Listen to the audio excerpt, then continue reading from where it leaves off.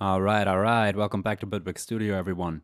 So I figured today I would share a thing that is very dear to my heart and that I use quite often. You know how we always have our own little hacks and things that we kind of our go-to tools for trying to achieve some awesome result.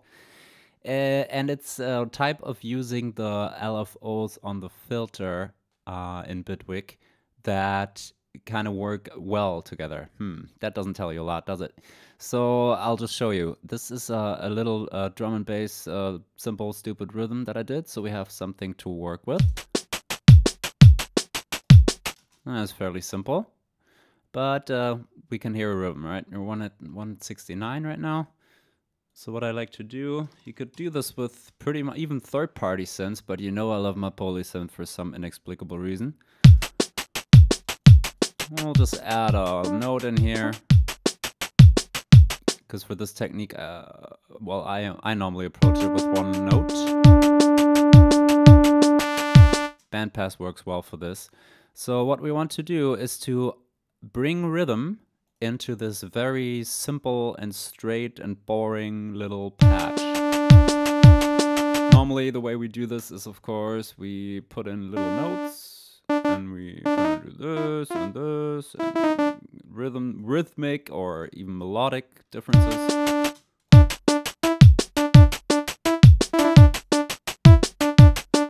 You know, but that's fairly that's not what we want to do. We want to really make it simple and create awesome rhythms that add on top of each other by just using a single bar thing. So how do we do this then? What I'd like to do is the following. I put an LFO on the filter with a bandpass, and sometimes this requires a little tweaking. I've done this a gazillion times, but it's always good to do this new and to sync them to the rhythm. So this is just this one. And that's not so exciting, is it? That's like not super awesome.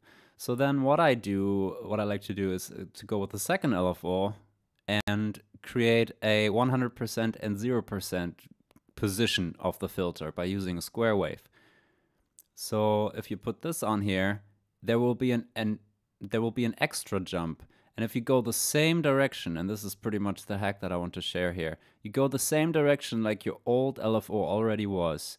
So now you have the wave, the sine wave, moving this up unipolarly, if that's the word. Yep, because I turned the bipolar off. And you have your square wave going back and forth. Let's see how that sounds.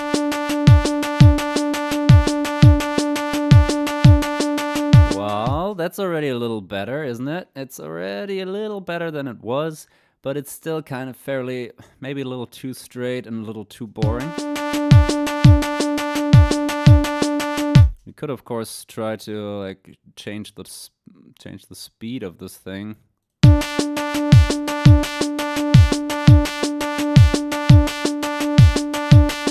Or as we've done in the previous video, we could of course try to use a different timing. But what I really like to do is to keep those two straight, and then, and this will be the magic spice, put this thing on as well.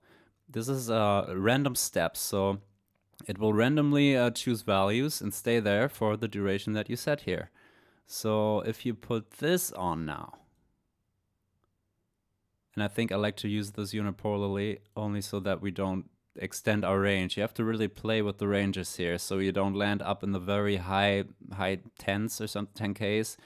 10K might still work, but you know, 10 to 20K is really a little harsh, and down below here there's the sub. So if we do this now, and we'll just tweak it, you see how that sounds? Especially if we pick up the speed a little bit here.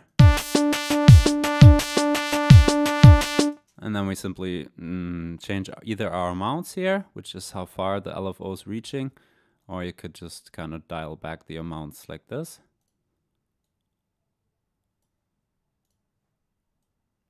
And we see.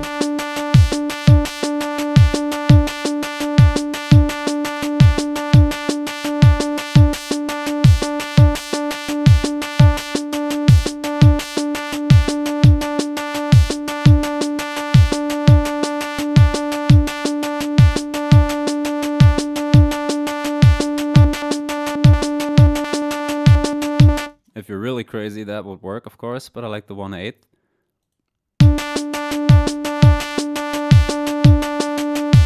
And then if you find a way to make your sound a little nicer and spice it up,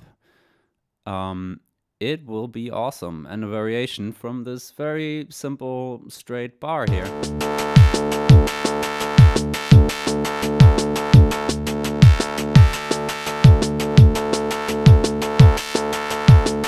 You can add another LFO just to kind of go back and forth between our two sides a bit.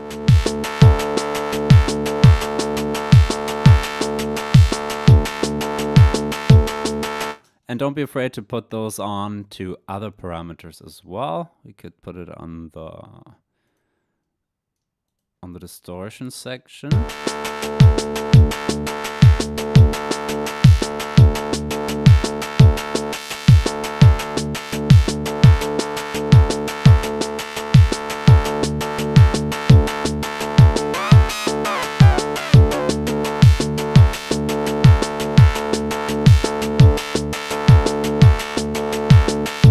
And if you tweak those knobs a little bit, which I will spare you the time here, but if you try this out yourself, you will see that there will be certain sweet spots where you have a lead that, even without any processing behind it, is awesome.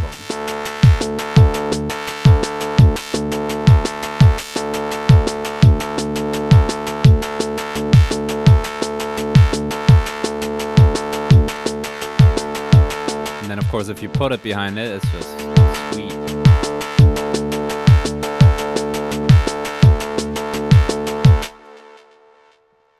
And that's basically it. And you can use this technique with any, I think even third-party plugins, because for third-party plugins, you can just insert these here with this button and tweak parameters that are inside of the third-party plugin. And I'll probably do a video on that in the next days. But I just wanted to get this tip out, because usually when I start with a track and I want some kind of lead, normally when I have my pad set and some kind of background melody or chord progression or something, I always kind of go for this thing because it's my hack and I've achieved awesome leads with it that are really simple. And of course you could then go wild and either play with octaves. You can kind of load like this, hold shift, press the down arrow.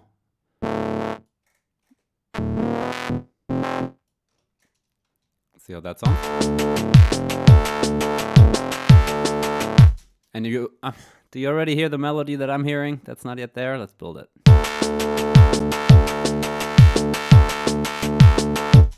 Okay. At the risk that this will be rather boring, actually, this is not the way I wanted it.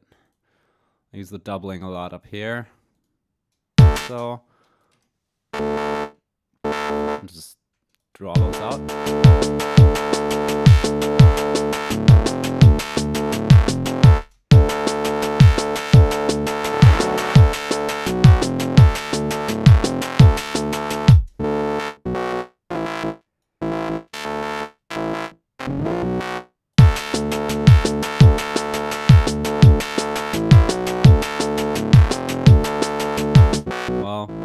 I didn't achieve what I wanted. That's alright though, I try to keep it short as well. Not forget that you guys are watching, because I don't want to make you wait.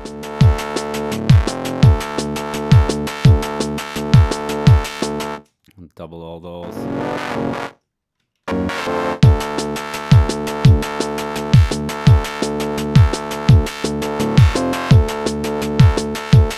And then you would draw this out. You can also do that here. What a funny length. Oh, never mind. Together.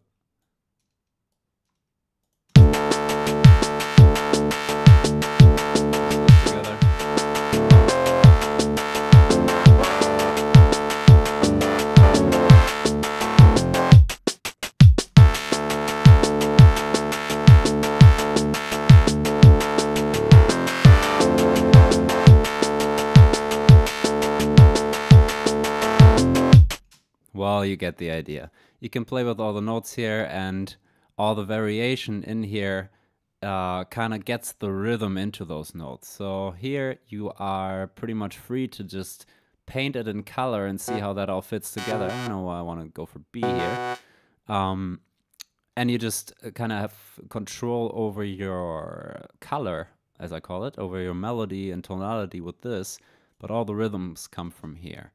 And then, of course, if you're really crazy, you could also modulate this. So you would have a macro, for example. This is totally experimental. You could put a macro on the tempos, or the tempi, whatever your plural is in English. See how, if this has even any future beyond theory.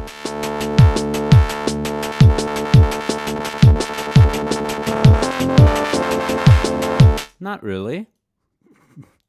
Not really. Wonder if we can do this. You could change the tempo sync in itself, which would bring us back to 1 or 2 videos back.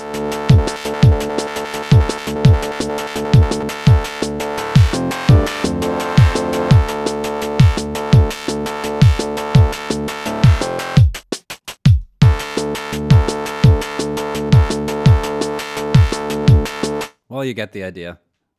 It was just about this filter section. Of course, you could do this with other things. So to recap, what you want to do is to select several LFOs and kind of have them move all in the same direction on the filter to kind of make the sound move more, even though by your notation and by your MIDI notes that you have, it shouldn't really move that much rhythmically. Well, I hope this helped you out a bit and you could pick up on some things. If you still need Bitwig, you'll find the link in the description below. And I thank you very much for watching, and I'll see you in 5 minutes in the next video. Bye bye.